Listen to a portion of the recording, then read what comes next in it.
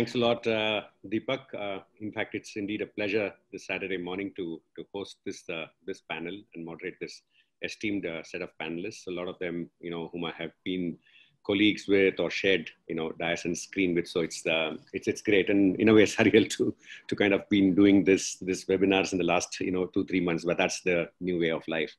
Before I kick it off, I would like to start with a huge sense of gratitude. We are all privileged, people out here who are speaking, who are probably, listening to the call. We have a roof on our head. We have a food on our plate. And this pandemic has displaced and disrupted quite a few. The United Nations believes that if it's not handled well, and then by all means, you can see that it's not being handled well. And I'm not taking a dig at anyone.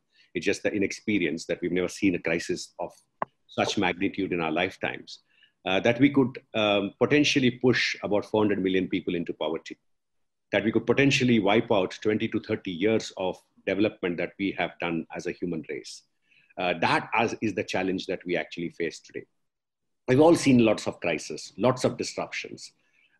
Most of the disruption that we have seen is something which either hits a particular industry or a continent, or a segment.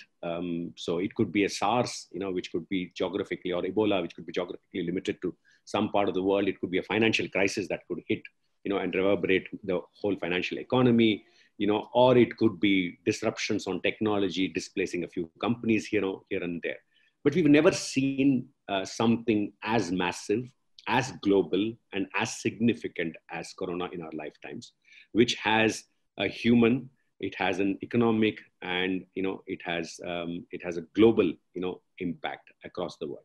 Which one of us forecasted at the beginning of the year that crude will go negative? How many of us thought that the GDP growth this year, next year, of all countries, including India, would go negative?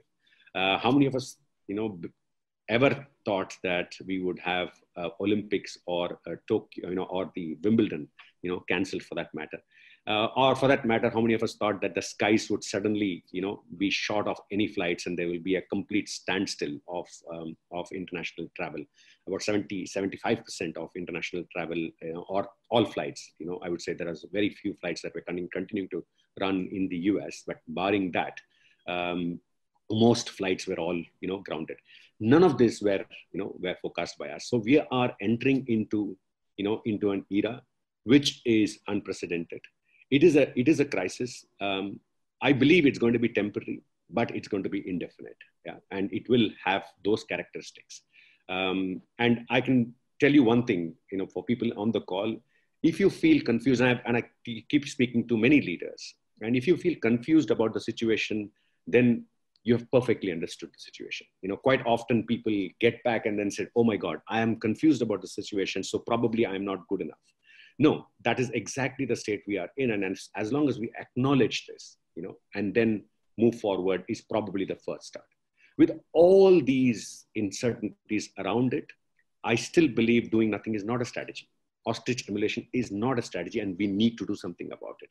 And this series today, we are going to talk about specifically, capital. And I have, my good friends and, and colleagues, here to enlighten us on elements of, how to preserve your capital. Just because we are CFOs, I don't want us to be myopic, and I don't want any of you to judge that we are only good at, managing the numbers, side of the business. While we have a primary responsibility as functional leaders to manage the P&L and balance sheet and the long-term strategy of the company, we also have a shared responsibility along with the CEO and the board to manage the long-term health and performance of the company as well. So I believe there are two other elements of capital that every CXO needs to pay attention, not just a CFO.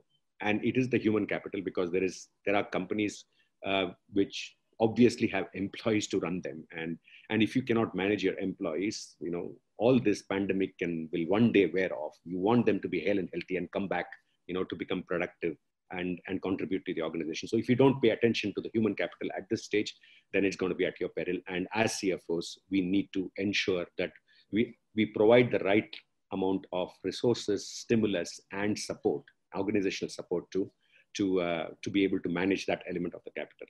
The next element of the capital is the social capital, which is basically nothing but the trust capital that we have as an organization.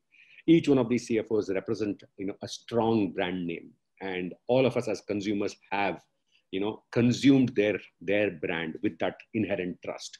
Just because there is a pandemic is no excuse for us to walk away from that trust. In fact, this is exactly the time we need to reinforce that trust and build, for it with our consumers.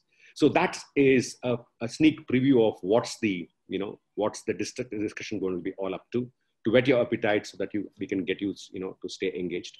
I'm now going to, hand over the baton to my colleagues here. Before we start on, probably I will ask each one of them to talk their top of mind for 5 minutes.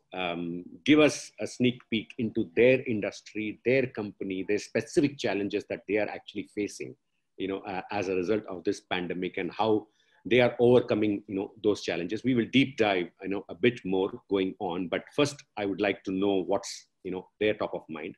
We will go in the order in which, the slide is there. So I'd ask Anand to go first, then followed by, Harshal, and then Manas, and then Nitin, and then Sanjay. So we will just take, each of yours, first 5 minutes. As Deepak said, I think he's done a great job of selecting not just prolific and eminent speakers here, but also selecting a wide spectrum of industries, from people who have got their business coming to a standstill and need to rethink almost anything and everything, question every gospel, to some companies who have been, comparatively less, impacted.